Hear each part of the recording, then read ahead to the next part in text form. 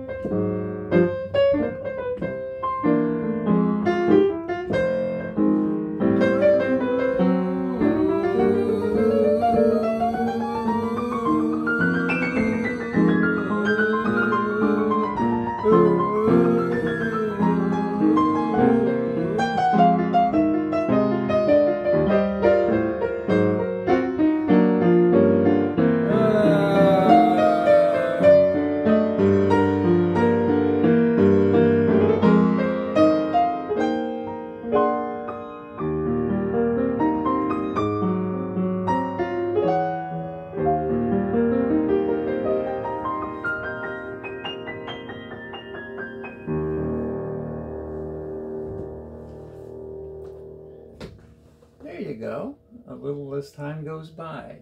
And I didn't plan on it, it just happened, story of my everything, that when I got to the end, I quoted a little bit of the tune Tenderly. Tenderly is often played in the same key that As Time Goes By is often played in. Stock keys, we'll call them. And the go-to keys when you're doing tunes is instrumentals. When you're doing a tune behind a singer or with a vocalist, all bets can be off as to what key it is. And that's one of the things that separates musicians and the roles they play and the levels they work at. Like how versatile are they going to be with transposition, particularly accompanists. And I guess I'm in the scale of reasonably versatile. Not fully completely, like it's not the case that all 12 keys are just equal to me. And I would have to, for a long period of time, have focused practice to that end for that to be the case. But I, like many players, have keys I would prefer, and keys that I wouldn't prefer, like E, B, and F sharp. Doesn't mean I can't play in them, and I do when I need to, and I need to work more on them. But the stock keys, particularly for standards, are orchestral keys. So when you're hearing an older tune, from the Big Band era or before, or Tin Pan Alley, you're listening to music that was played, if it was played by a group, with orchestral instruments. Instruments you blow through, instruments you bow, instruments that are part of the orchestral family, right? So acoustic instruments.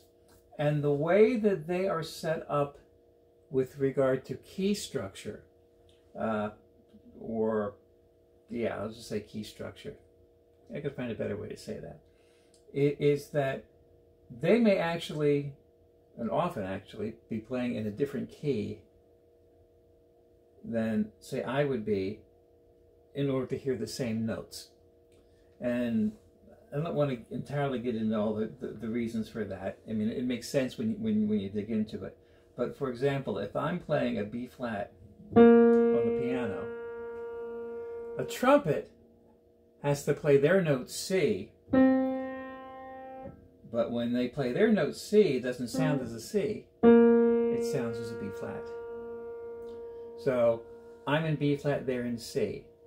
Now, if you're aware of like the circle of fourths and fifths and sharps and flats, that means on one practical level that I am 2 flats ahead of them or behind them, and they're 2 sharps ahead of me. So let's say if I'm in the key of C, they're playing the key of D, I would have no accidentals or no black keys on the piano, and they would have 2. And then an alto saxophone would play their note C, and it would sound as E flat. So they're 3 sharps ahead of me, or I'm 3 flats behind them, or ahead of them, however you want to say it. So it gets kind of complicated, but what it results in is a tendency, not necessarily in classical orchestral music, but in jazz played by orchestral instruments, to lean more on the flat keys and the sharp keys, because the other instruments are already several sharps ahead. So I hope that made some sense. So standards tend to be written in D flat, a few of them, body and soul. Key of 5 flats, which we play in enough. I play in enough that I'm somewhat comfortable. And then A flat, which is 4 flats. E flat, which is 3 flats. B flat, F, C, G. And it kind of stops. Sometimes D, and very rarely A. So we have most of our tunes between 4 flats and 1 sharp. A flat, D flat. No, I put it the wrong way. A flat, E flat, B flat, F, C, G. Half of the keys. And when you're playing an old standard, you're almost always playing it in one of those keys, with few exceptions. And when you're playing it instrumentally, and on piano especially, I mean, E flat lays just fine. So tenderly, E flat, that was the point. But the other point is that we're often flexible with keys when something else matters, like a vocalist. For example, let's see. I think I know one vocalist who sings As Time Goes By in G.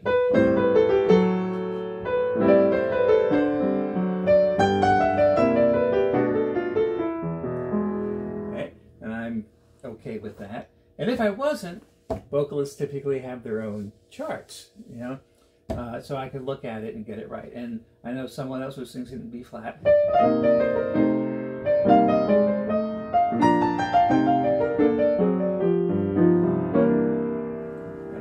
So there's 3 different keys for As Time Goes By, but stock key is E flat. Okay.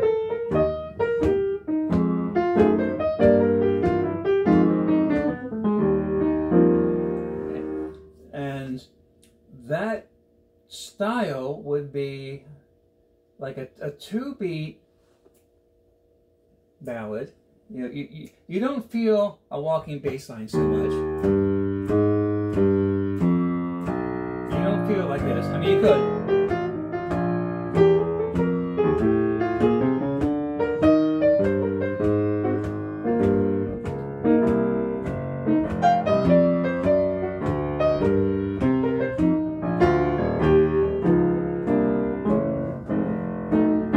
And we would call that a walking ballad, where you have the walking bass line like it's a swing tune, but typically, you know, more of a stride feel, more of a 2-beat feel. Oompa, if you know, want to say it that way.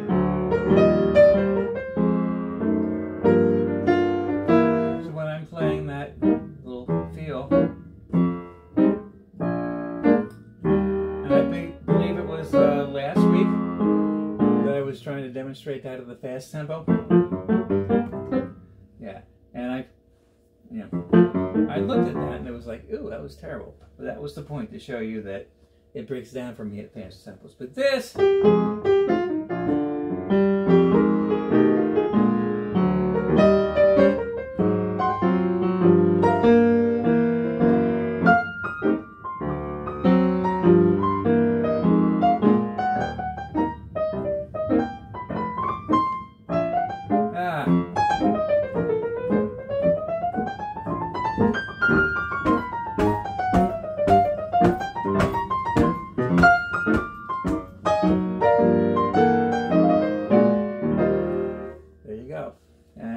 super comfortable for me. Comfortable key, comfortable tempo, the whole bit.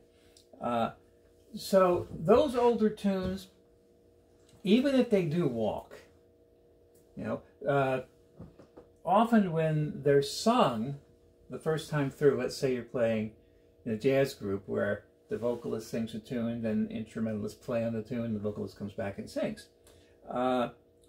Often what will happen is the vocalist will sing and the song will be in 2, like I just did. 2 meaning, you know, not the walking bass line feel of 4, you know, ding, don't, bang, right? So the vocalist sings in 2, but then the rest of the tune is played in 4. So that's always discretionary with the musicians, and everyone just agrees what's more appropriate for the tune. I was attending a student concert, a jazz concert, and it was a tune, I forget what the vocalist was singing, but the bass player didn't get the memo or wasn't instructed or didn't know, I think, knew the jazz, that it really didn't lay right having that ballad sung while the bass was walking. But then when the sax player was soloing after that, yeah, the bass can walk. It's a different feel. So again,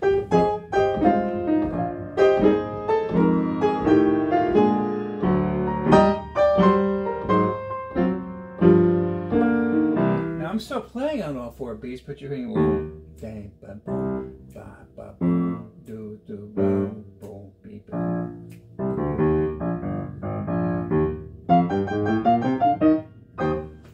Where did that come from? Oh, welcome to my brain. Whew. All right, so one thing, when I thought about this tune, that I knew I could talk about, and the rest of it I'm just seeing where it goes, which is what I'm doing, is that first phrase that ends in a sigh is still a sigh. There are 4,000 ways, or at least 5, to play sigh.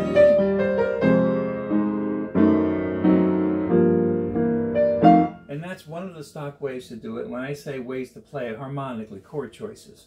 You know, another way is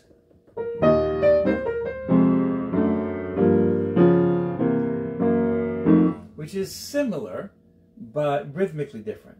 Kind of same chords but sped up. Instead of this.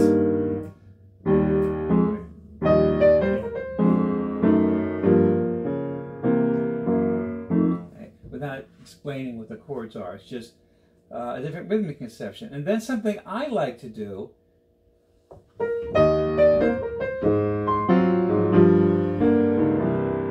which doesn't necessitate being my left hand over, I just did.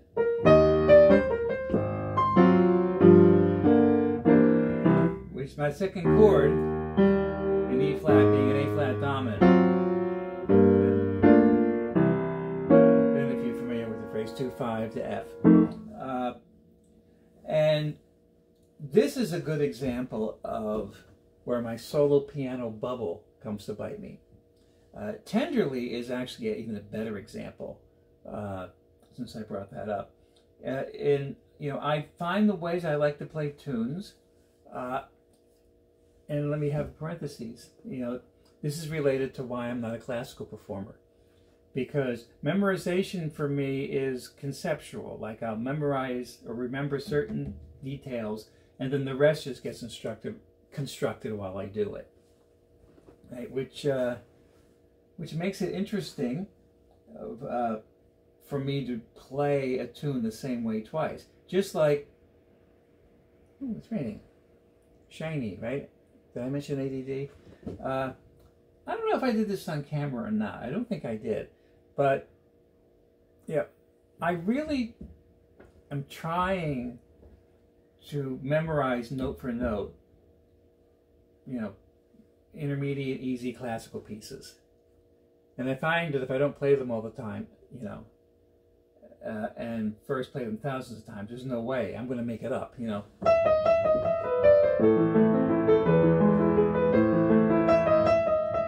I think I'm close.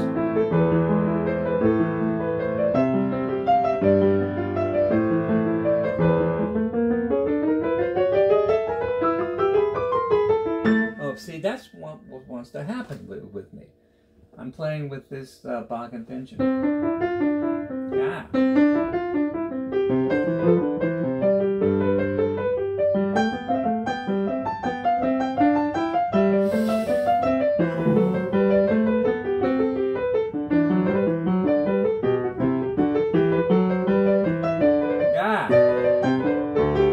I've literally played that thing thousands of times, and I still went to the wrong note.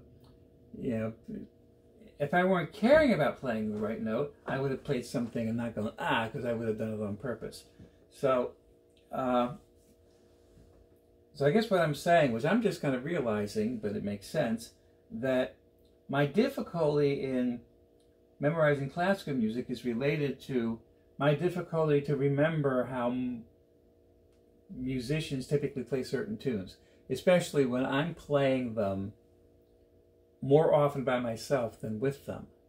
And then when you play with different groups of musicians, it's just like so last night at the Stanford Grill gig with Amy and Scott, Amy calls something the Beatles tune, because we have like an Earl Gardner arrangement of that with the Schobert Shires, and Tuesday nights at Stanford Grill is the Schobert Shires minus the Shire, minus Steve Abshire, so it's the Schoberts hold the Shire, right?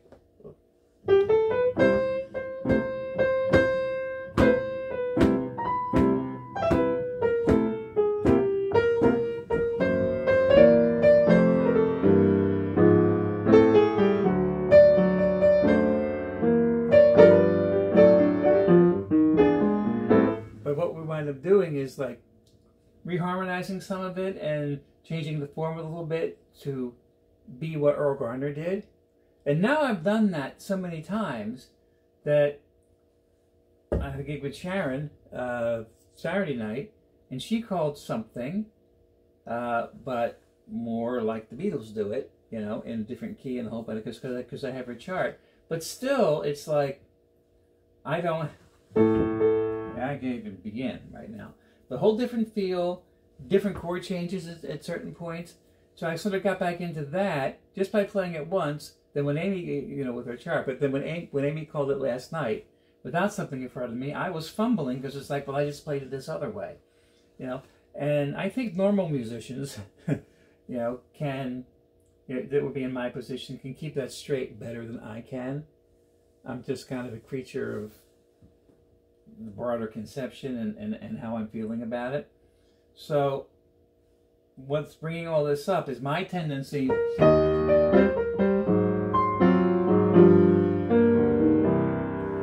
play, and if you're a musician and you're keeping score here, E flat, A flat, dominant 7, G minor 7, C 7.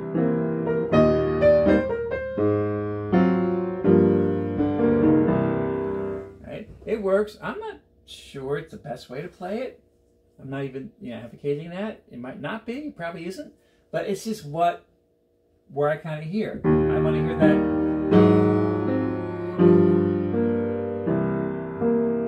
And you know why it is? See, I don't necessarily sit down to analyze these thoughts. So E flat, A flat. I want to hear this note go to here. Yeah, because you know me, or maybe you don't, but know this, I'm all about, as much as I can pull it off, melodic movement, leading tone movement, connecting chords melodically to the point where what chord they are is really more subject to me about what internal melodies I can make. And that's why I like this.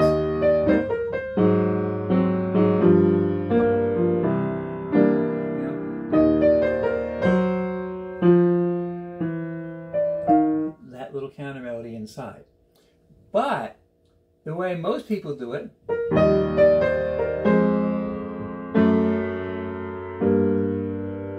also is a counter melody figure. In fact, you could argue a better one because the bass line runs with it. And then when I'm playing as time goes by, sometimes I remember when I'm playing with the rhythm section to do that, and sometimes I forget. And then the bass player like, what? Oh, then the bass player has to adjust to me, you know. But my sense is that I should probably defer to the more common ways to play tunes. But then I don't even necessarily know what they are if they're tunes I seldom play with other people. Does that make any sense?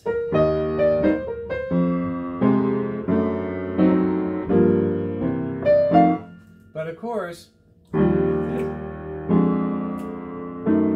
which I think is the way it's written in the real book, rhythmically. 1, 2, 3, 4. 1, 2, 3, 4. And if you have to notate the names of the chords, and this makes me think about it. E flat, major, oops. F minor, F sharp diminished, G minor. And when I say minor, minor 7.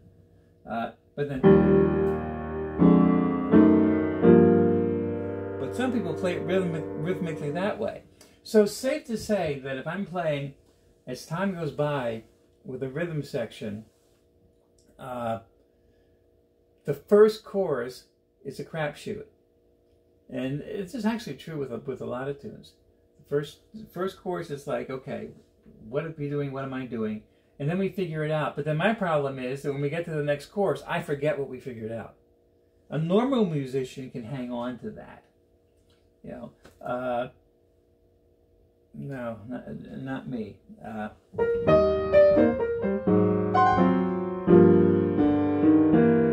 Right, so whenever you're playing any standard, there is a conundrum, any tune really, there's a conundrum about everybody agreeing on it, especially if they're just people who come together for that moment to play. Now, if you're talking about like a contemporary rock tune or something, that's a different ballgame because The construction is simpler, and it's really just a set thing, and you memorize that set thing, and there aren't really alternatives because the harmonic template, the palette is different, right? But in the sort of rich vocabulary of the Great American Songbook, you can have 4 guys going 4 different directions, or 4 musicians, I should say, going 4 different directions on the same tune, all legitimate directions and all different, meaning it will sound cacophonous. And now I'm thinking of the Yogi Berra quote, right? If you come to a fork in the road, take it. Yeah. So, yeah.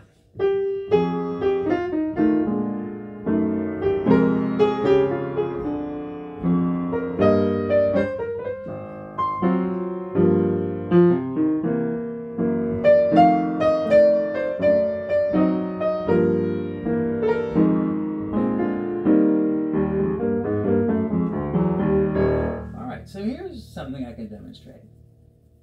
Talking about stride piano, right? Reference ragtime, because that's where it comes from.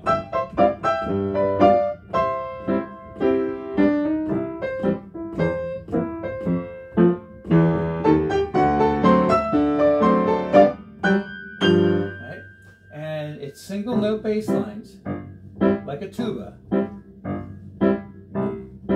In fact, if this were played by a marching band, because ragtime is march music. Doon, doon, doon, doon, doon, doon, doon, doon, doon. 1, 2, 1, 2, 1, or yeah, that would be your tuba line. Now, when you play ragtime and piano, sometimes Scott Joplin will play an octave instead of the single note, which doesn't change anything because it's a redundant statement. It just makes it more.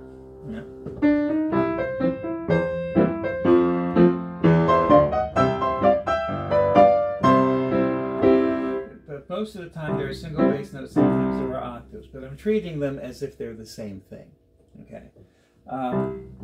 So that simple bass line, and if you're a pianist who wants to practice stride piano, that's what you're going to do, and that's what you're going to do for a while, or a long time, or period, unless you're really serious about it. Then you work into this other stuff that you do. So let me just play that simple version of stride. And I have to hold my left hand back. Wow. I'm struggling to hold my hand back because I'm so used to the other.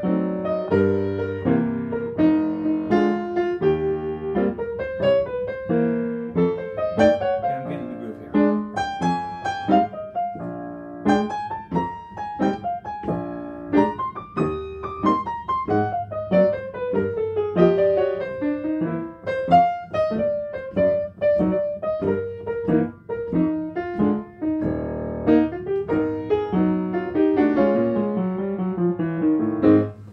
Okay, wow. First half of doing that was like, it was just, and then like I did it for a bit and oh, okay, then it clicked. But another thing that you can do, so if you're playing stride, single notes, roots of chords. Oh, look, I'm playing heart and soul.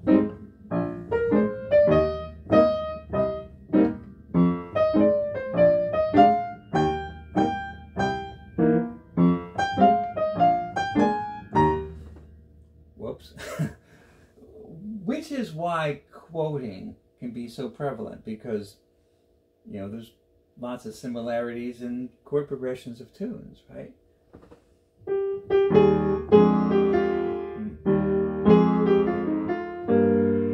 Let me see, what was I going to do?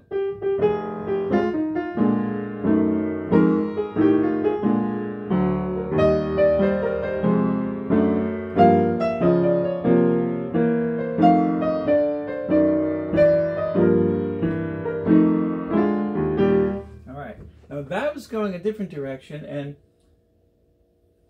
harder direction. Fewer players will do this, and and I'm like connecting everything in a big open voicing. It's like I'm attaching my chord to my bass note, and I'm like walking them all. Which is kind of hard to do in this key because it's a big stretch.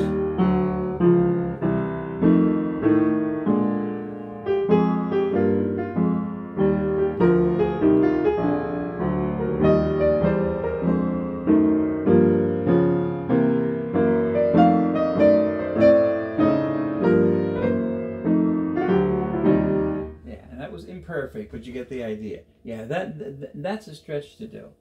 But different styles of playing stride piano. Whew, let's play the tune again.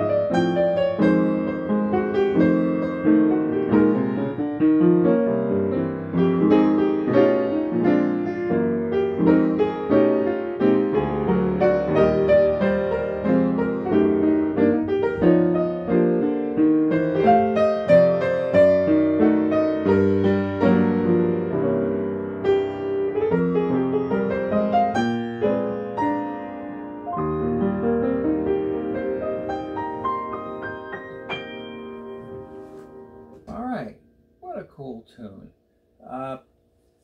So you notice what I did. I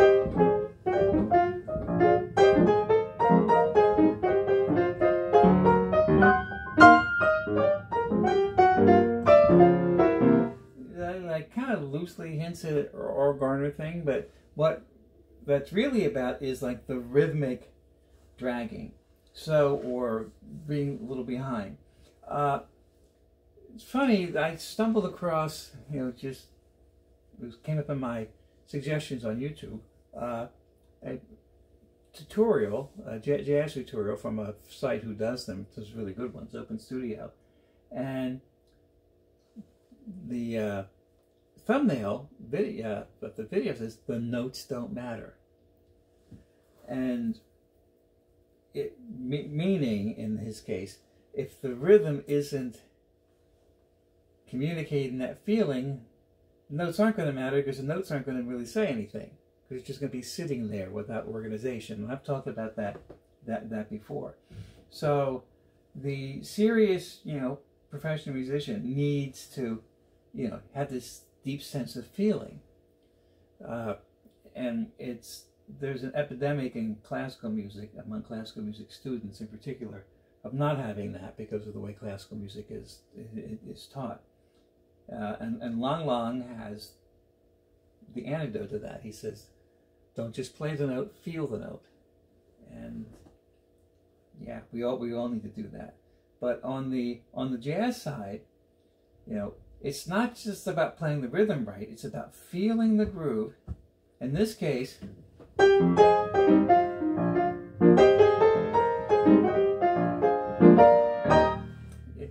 you can see the beat. I'm like taking the beat and I'm putting the melody like beyond it and latent, but it's not wrong. It's just, it's layers of feeling. As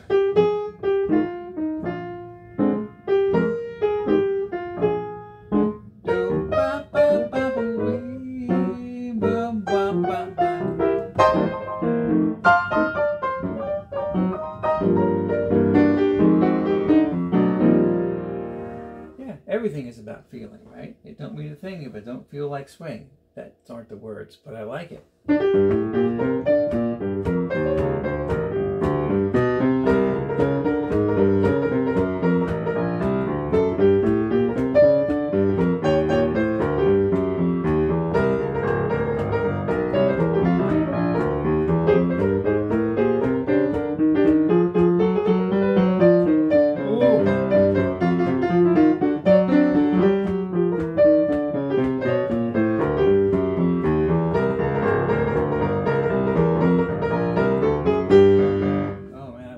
Going, okay?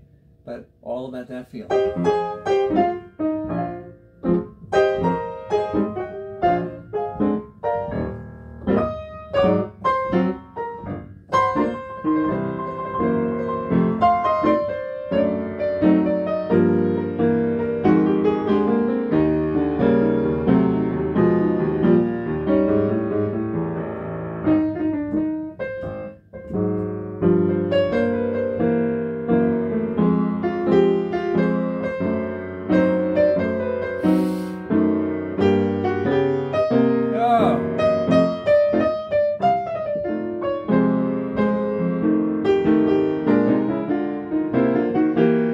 So that part of the tune I played that starts here is called the bridge of the tune, or the B section. And in classical theory, it would be B. And this allows me to bring up the idea of song form, which is a classical form. A-A-B-A. Right, so you have an 8-bar section, typically. 3.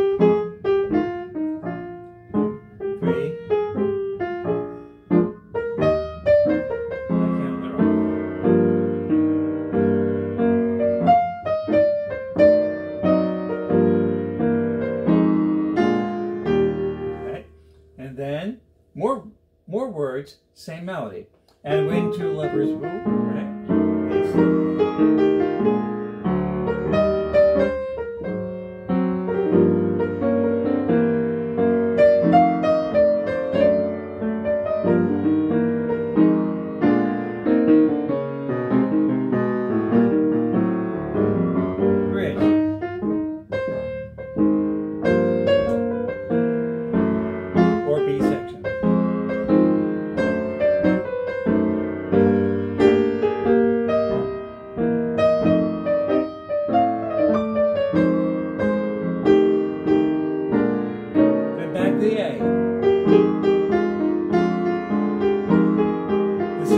Played twice already, and then a slightly different melodic ending, because the ending.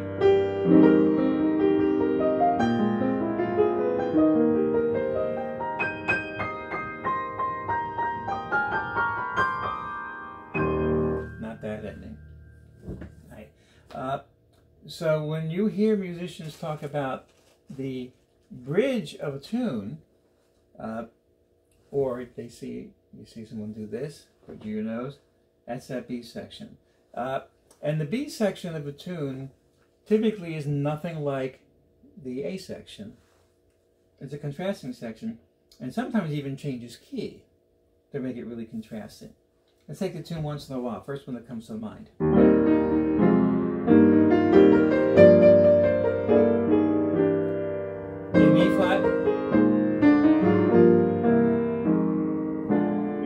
Day.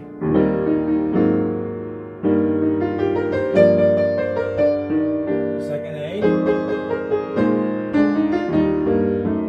So I'm in E flat, but now I'm going to modulate the G.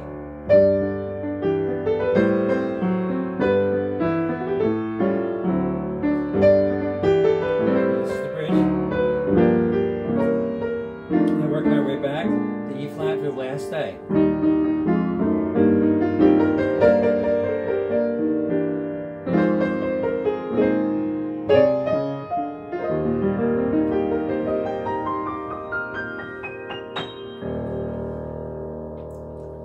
So sometimes the bridge is more closely related to the A, And sometimes it's completely different, like there, different key, different sense of everything.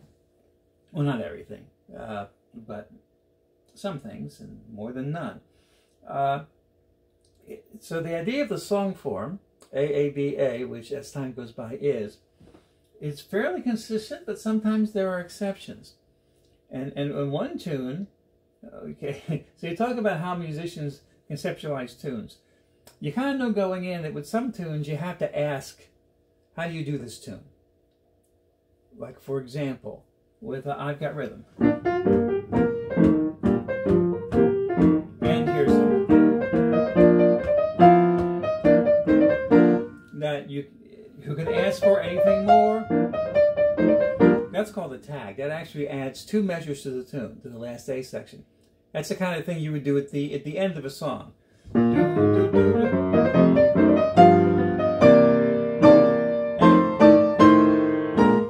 But for that tune, it's built into the tune. So the tune is actually not 32 bars, it's 34.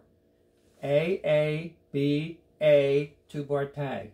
And so if you're playing I've Got Rhythm, then somebody asks at some point, if they don't remember in the beginning, they will, when they get past the first chorus, somebody's going to ask, tag every time or no tag?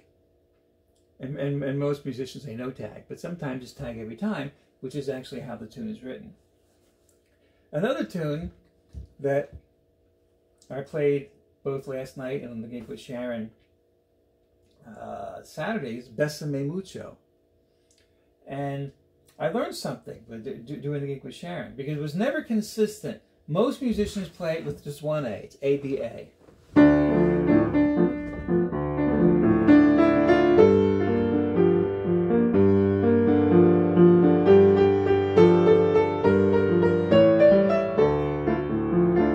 You could argue this is an A and this is A prime.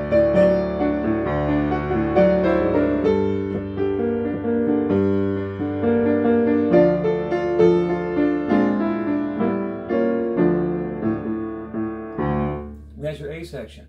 But often what happens is you go right into the bridge, and the bridge is also short, which is weird.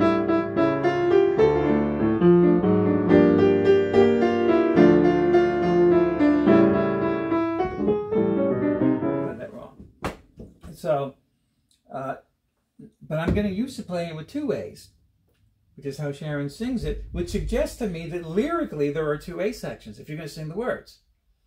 Because seldom do I play it behind a singer. It's usually an instrumental tune, like a Latin feel. You know, if you're playing with an instrumental group, you know, oh, Bésame Mucho, people like that tune. And it's always 1 A, but not always. They have to ask 1 or 2 A's. And sometimes musicians look at you like, wow, it's always 1 A, but no, it's not always 1 A. Or it's always 2, but it isn't always 2. So, again, like remembering what circumstance. And of course, I'm telling you so you can remind me, I'm pointing, it's not polite, that, so when I play it with Amy, it's 1 A. When I play it with Sharon, it's 2 A's. So if you're around and somebody calls Bésame Mucho, remind me so I don't have to ask, because I'll forget. And here it is with 2 A's.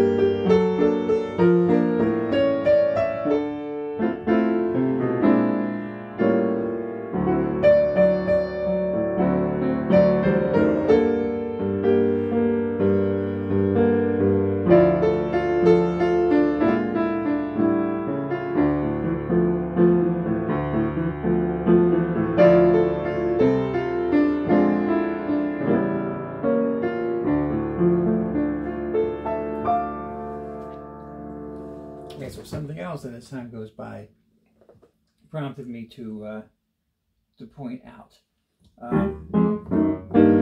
I hesitate to say this because I've said this before, and it's just ridiculous and makes everybody, including me, roll their eyes.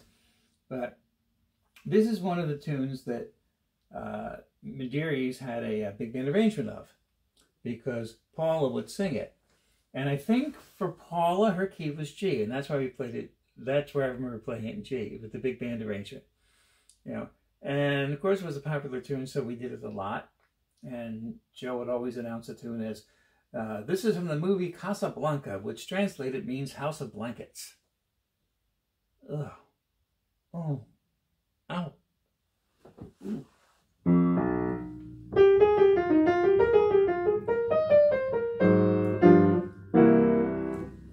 I think, you know what, I should look.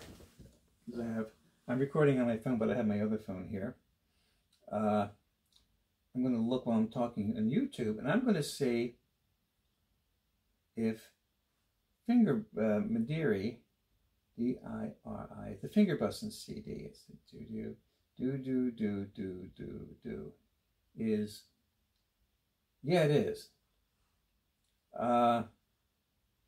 So let's see. No, actually. Oh, it is all posted. Okay, so go to As Time Goes By on the Finger Bustin' CD. Okay.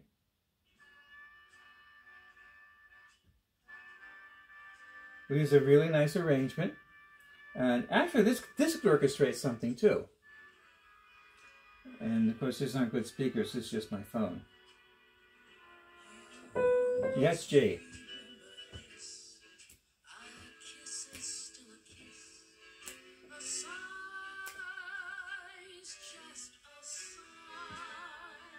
Yeah, let's stop that for a second.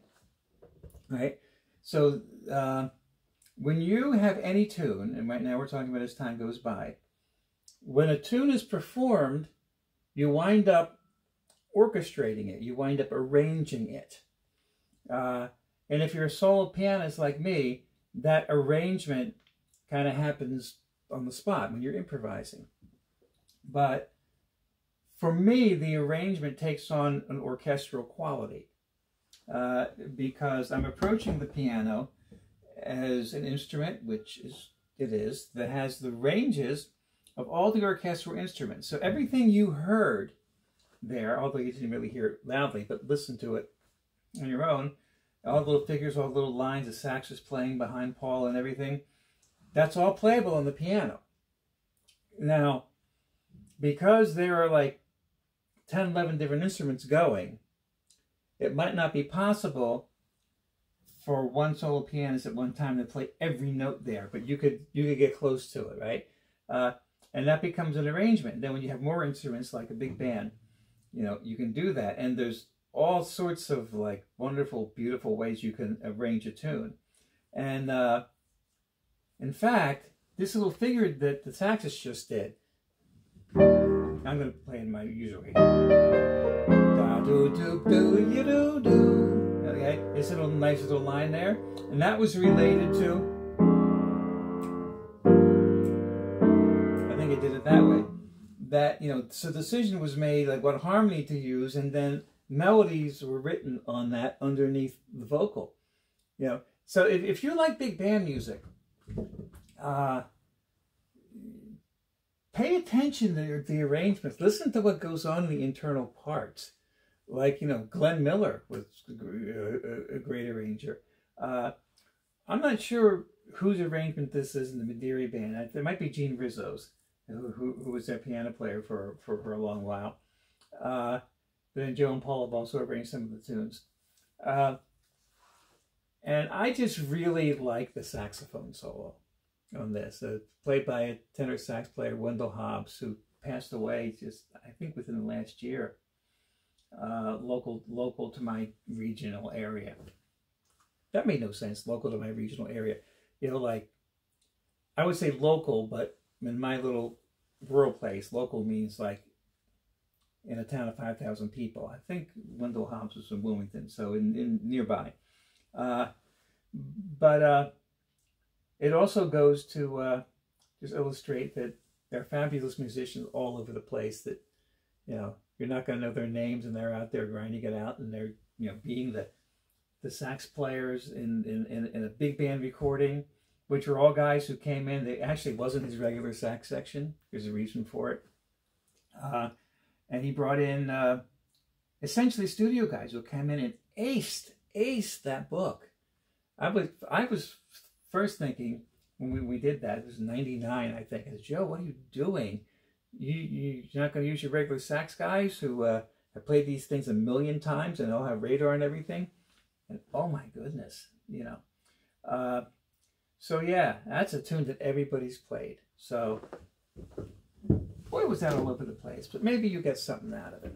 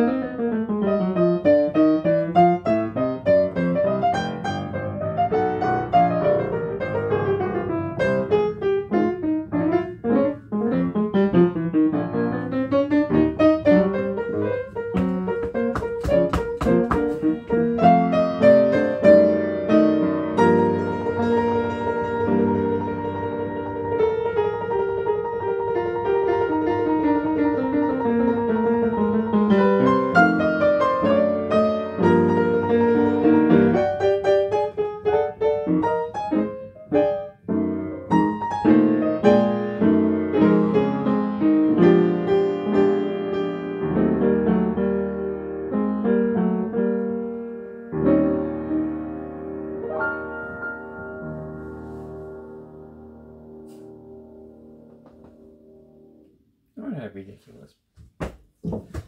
But one last thought about this, or any tune, you know, a tune's a vehicle, you know, it's a delivery system for musicians in my camp, and a tune's a tune, right? A tune's a tune. Oh my goodness, I should talk about Christmas tunes sometime this month. Yeah, and I'm not one of these guys who says, oh, that tune, oh yeah, you know, I hate that tune. A lot of guys will do that. It's a tune's a tune, you know? Yeah.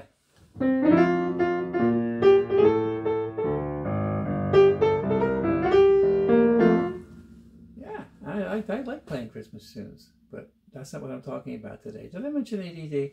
So anyway, I hope you got something out of this. Thanks so much for watching. Thanks for your support. Thanks for your encouragement.